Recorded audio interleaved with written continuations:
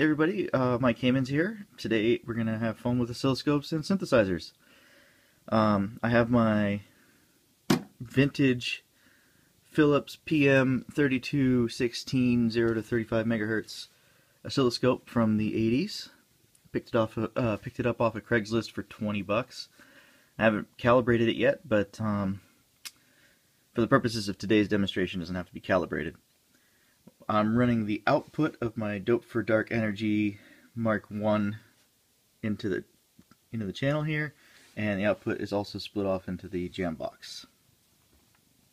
So here we go. Let's turn up.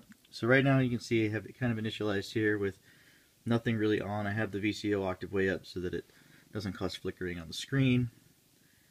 And pulse width is 0, and I'm going to start to turn up pulse width.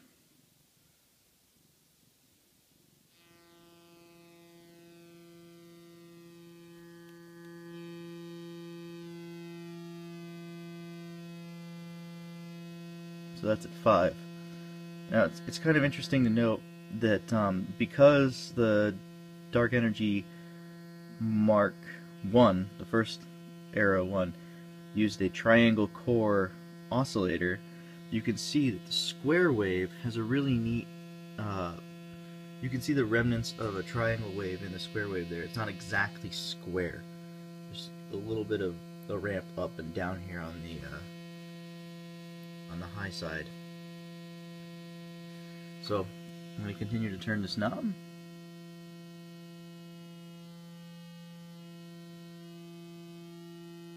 That's at 7,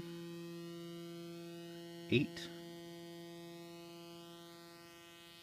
it's 9, we've pretty much lost all sound, we're back to just DC at 9, and 10. So now, I'm going to turn it back down to 0, and I'm going to switch it to triangle, and that's a beautiful triangle, what you would expect from a triangle core oscillator.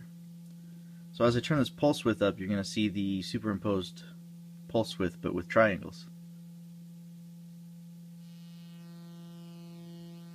Actually, here we go. So that's at 3, that's at 4, we have a nice little church steeple. 5, 6, 7, 8, 9, and 10. We're back to what was at 0. So if I go really fast from 10 to 0, it's the same thing. Same wave. Alright, now let's go to the ramp. 0, we have a nice ramp there. Let's turn up this pulse width. Get some of that noise off of there. There we go.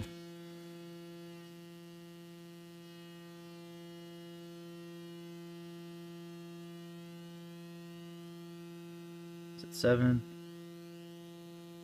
8, 9, and 10. Really, nothing really starts kicking in until you hit 2. It goes 2 to about 8 on the knob there, and then you drop back to the original waveform. So let's get that square wave going again. And now let's add some pulse width modulation. Do that from LFO 2. We'll do triangle pulse width modulation. Here we go.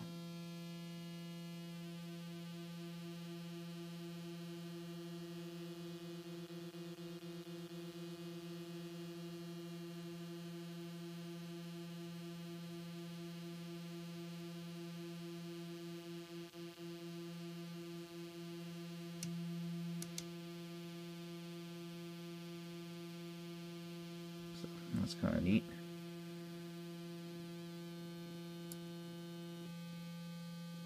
Let's go back to our default here.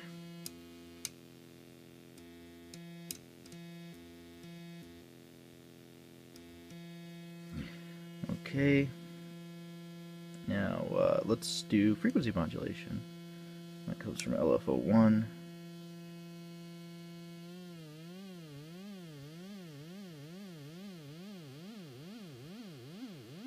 Guitar gain.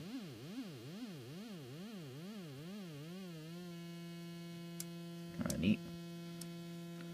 Alright, the last cool thing to look at when looking at a synthesizer and oscilloscope is obviously its filters. So this has a low pass filter on it. Like I said, this is the first generation dark energy. I'm just going to low pass it. This is with no resonance. You can see we're going to get a nice sine wave there before it completely cuts out. But interestingly enough, when you add some resonance, you see it already starts to affect the waveform, but this is really cool to see. This is at 5 resonance, and I'm going to start to turn on the low pass.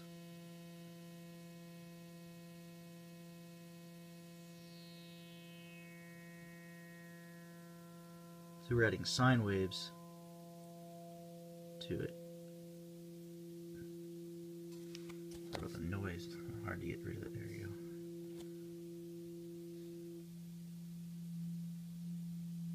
Now that's at 3, and that's the resonant frequency. That's why that sine wave gets louder, because that's the fundamental for the oscillator. So that's the, so if I change it, so I'm going to set this, so now I found the fundamental, so we have a very strong sine wave. I'm going to change the tuning.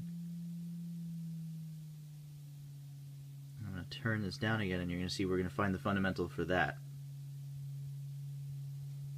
There's the fundamental. So if you want to make a really nice sine wave sample, get your VCO tuned really well to like C, and then turn up the resonance on a low pass and pass it until you get that nice, almost tube sounding. Sounds like a sine wave in a tube.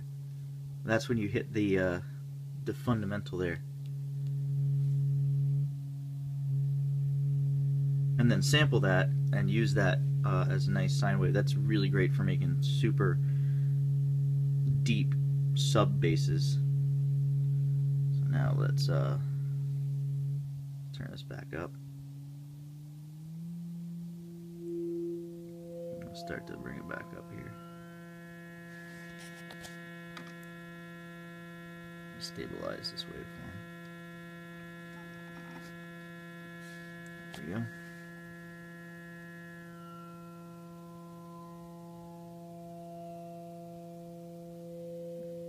And every time you see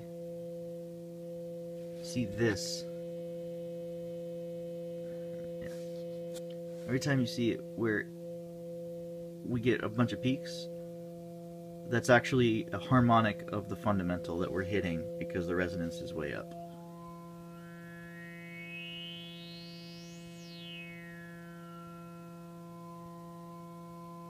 There's a harmonic. There's a harmonic. There's a harmonic. You kind of hear it's like whoa, whoa, whoa, you know. The last really cool thing to do is just kind of go crazy with the LFOs. Let's play LFO and frequency modulation.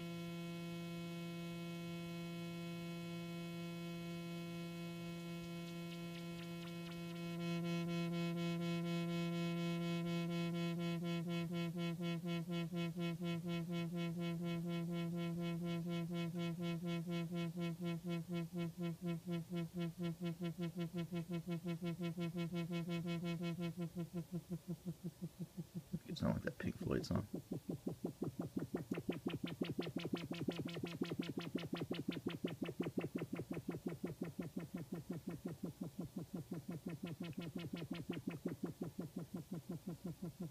Just messing with the resonance of the filter cutoff and the frequency modulation.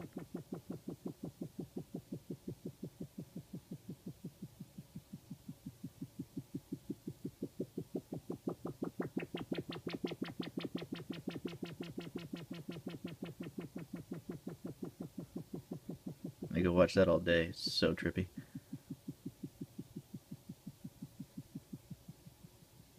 Anyway.